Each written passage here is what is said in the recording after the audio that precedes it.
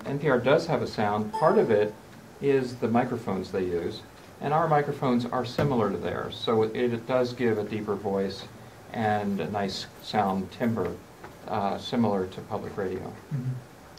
So I would say that many of our volunteers find that they sound pretty good when they come into our studios. There's a huge cringe curve though when it comes Oh to yes, listening the first to your own time you hear voice. it, oh my Yeah, god. people generally, if...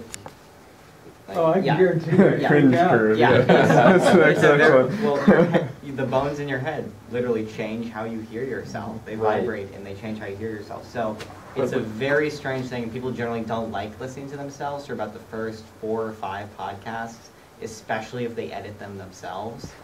And personal experience, it's painful. Wow. But we do have a once you get volunteer over who is that a professional cringe voice coach, and, Yeah. and she offers training to our volunteers. Is it alright if I So, switch? Turn it off. yeah. Good. Thank you very much. Yeah.